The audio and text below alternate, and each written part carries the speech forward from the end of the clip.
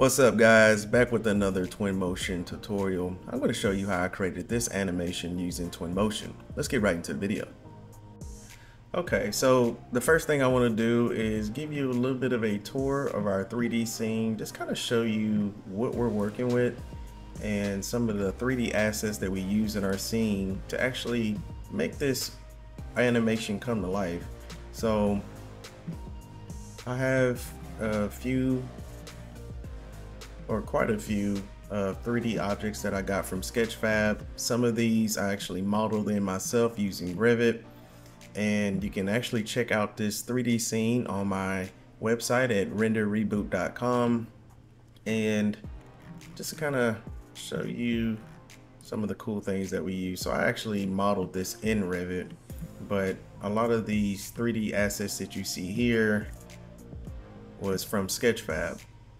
So a lot of cool things that I have in this scene, and this logo was actually created in Revit as well. Alright, so let's get to figuring out how do we create a animation using Twinmotion translators. Alright, so the first thing that I want to do is, where do we want to create an animation and how do we get started? So the first thing that I wanted to do was try to figure out, okay, where do I want to create an animation of? Or what direction do I want the camera to create this animation? So what we're going to do is we're going to create an animation starting here, and we're just going to zoom out. This is going to be a very simple animation using the translator tools, and we're probably going to stop here, and we're going to select a few of our objects, our picture frames, our couch, and just use a very simple method of creating an animation. All right, so the first thing we want to do is go to tools, and we want to go to animators and translators. So you can do rotators as well, but we're going to keep it very simple, and we're just going to do translators. All right, so now that we have our translator, we're going to drag and drop it onto our scene. So as you can see, it creates this tab here that opens up to where we can actually link our objects, unlink our objects, and we also can change our axis, our animator axis. So we're going to play with the settings here, and I'm just going to kind of show you exactly how to create an animation using the translator. Guys, don't forget to smash that like button for me, hit the notification bell, and also don't forget to check out my website at reboot.com. I got plenty of 3D scenes there. I have some free ones and also have some premium 3D scenes as well. All right, so now that we have our translator tool in our scene, we're going to start linking this some of our 3D objects to this translator. So you can do several different things to be very creative. You can set each object on different translators to kind of set the delay, the timing, the distance, but we're going to keep this very simple like I mentioned before, and just kind of see what results we can get. All right, so let's start linking some of our objects. So we're going to go to object link, and I want to simply just click on our couch there. So as you can see, it's going according to our translator and the settings that we have currently. So let's start clicking some other things.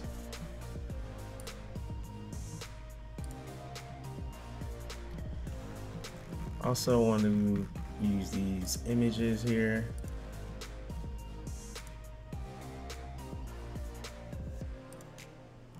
All right, we're also going to click our arcade.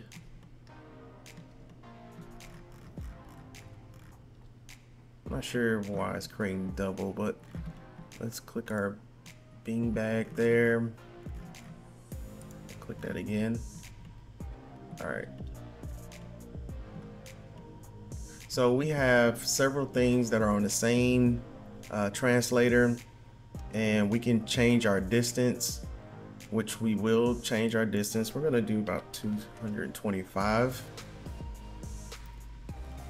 And right now we have our animation set on a loop. So it gives us different settings that we can change. We can do it once, where if I were to click on once, what happens is, now that I have it on once, it's just going to go up to the top and it won't come back down. Just to kind of give you kind of what's happening here. So if we want to select ping pong, it's going to go back down, and it's going to go up and down. So that's what I want. I want to do the ping pong option here, and we're going to change our speed to 1. So now that we change our speed, it's going to go a lot faster.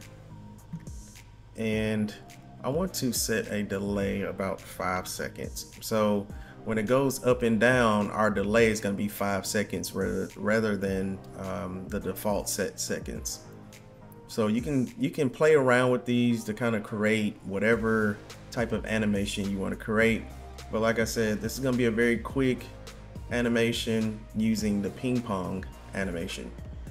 All right, so now that we have our translators, our objects going in the direction that we want it, going up and down, we are going to now create our animation. So there's going to be several layers to this. When I create the animation, I'm going to make some adjustments to the rendering, and we're also going to do it, make some adjustments to the FX settings, just to kind of make it look better and hopefully get a good animation out of this. So stick around to the end, and you'll learn something. All right, so now that I have my animations going, now we need to determine, okay, how do we want our animation to start? So I want my animation to start here. But the first thing we need to do is, now that we have that, we need to go to our video tab here, and now we can actually add a video. So I will click on add a video here. So now we created our first keyframe. So now that we have our first keyframe here, I want to create a couple other keyframes and hopefully catch that animation going. So now that we have that first one there, we're gonna zoom out. Let's do, and I want to catch this one. So we'll just go to our plus sign here. So where it says add keyframe to video part, we're gonna add another one, and we're going to slide out a little more, and we're going to add another keyframe here. Okay, so now as you can see, I have my 3 keyframes here, and I want to change this to 20. So that's gonna slow it down some, so it won't be too fast. All right, so now that we have that, it's gonna slow down our animation.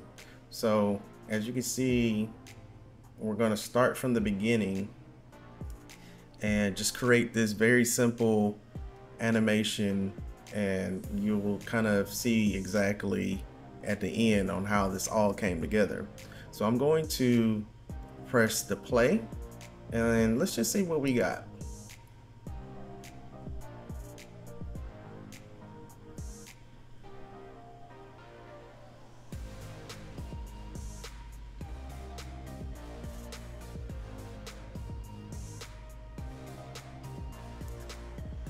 All right, so there is one thing that I forgot to add in our translator, which is good. That's fine. We could make some adjustments. So what I'm gonna do is I'm going to stop our animation here.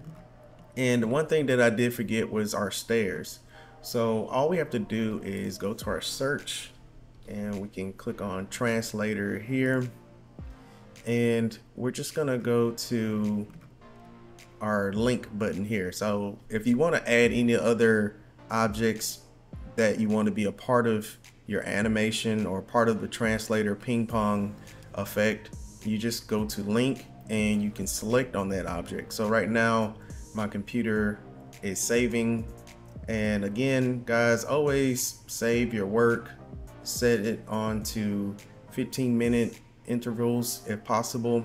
You can do that by going to your edit here, preference, and you can also go down to save, and here's your option here.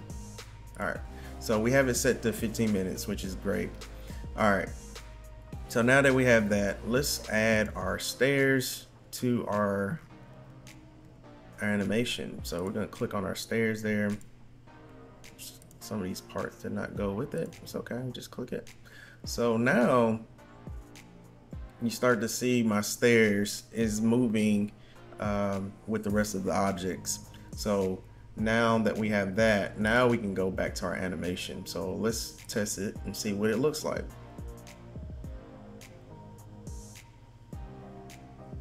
Guys, don't forget to smash that like button for me and hit the notification bell.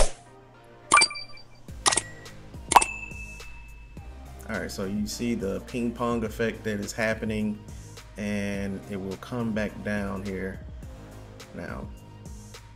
All right, so I think that looked pretty good. So now that we have that, you can actually now make some more adjustments. So we're gonna go to our render settings, and right now it's just in real time and standard.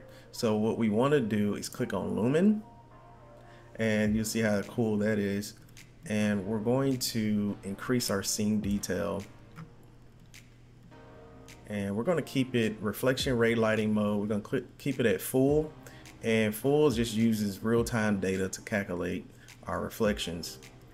All right, so now let's increase our quality here, and we want our shadows to be accurate. All right, so now we're going to go to FX, and we're going to make some adjustments there. We'll do 38%. Saturation, we're going to do 45. So here we're going to put a color gradient on this, and I want to do ISM, and we're going to go to filter, and we're going to do line light. So as you can see, I made some adjustments here, and these are very vital adjustments to help our animation look really good and give it a higher quality. All right, so we're going to repeat this same step. So you have to do each keyframe the same. It's not going to carry on the same settings, render settings that we just set for our first keyframe. So now let's go to our second keyframe, and we're going to make the same adjustments.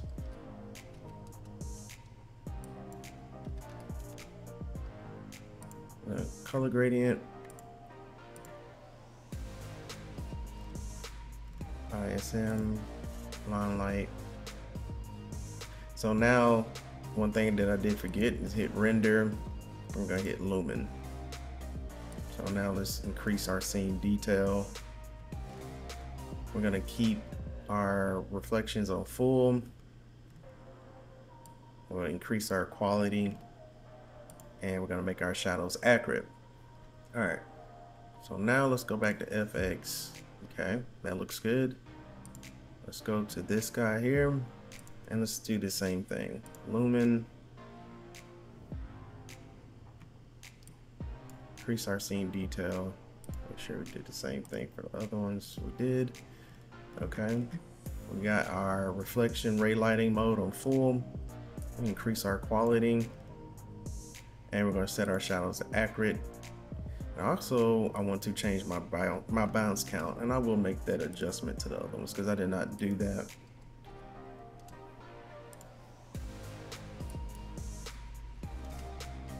Okay, so let's go back to our last keyframe. Let's go to FX. So we're going to change our contrast to 38%, saturation to 45%. We're going to add our color gradient to our last keyframe. We'll make it ISM. We'll click on our filter, and we're going to do line light. Okay. So before we export out our video, I'm going to make sure we go to video, and you can make it a 2K, 4K, or 8K. So I'm gonna make it a 4K. All right, so everything is looking pretty good so far. And let's see how our video turns out. All right, so now we're gonna just hit play.